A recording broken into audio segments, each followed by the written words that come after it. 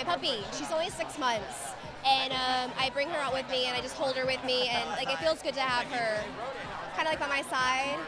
She kind of keeps me calm, and it's cool to do the show, and then after the show, like have her there. It's like feed her, walk her. She meets all the fans. It's like it's fun, you know.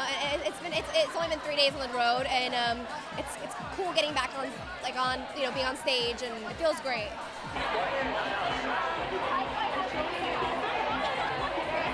Her name is Bear. She's a rescue.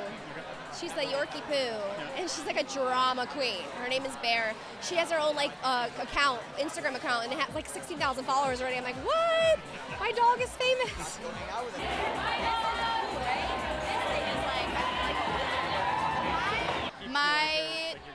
My teddy bear. I've had a teddy bear ever since I was 2 years old, and I've kept it with me ever since. It's disgusting. I need a new one.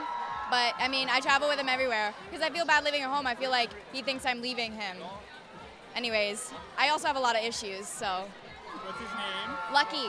So he's lucky. I mean, I take it with me and I have good luck, so I think that's what it means, really. Yeah.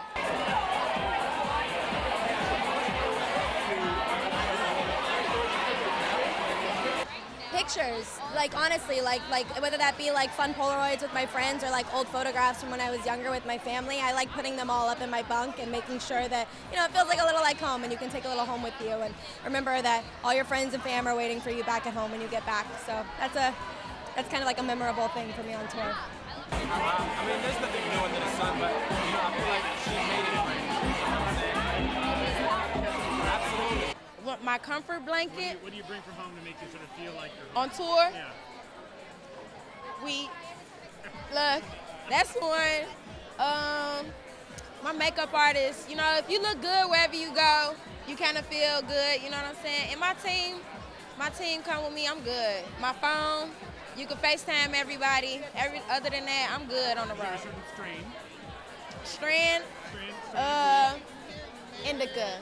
OG, OG.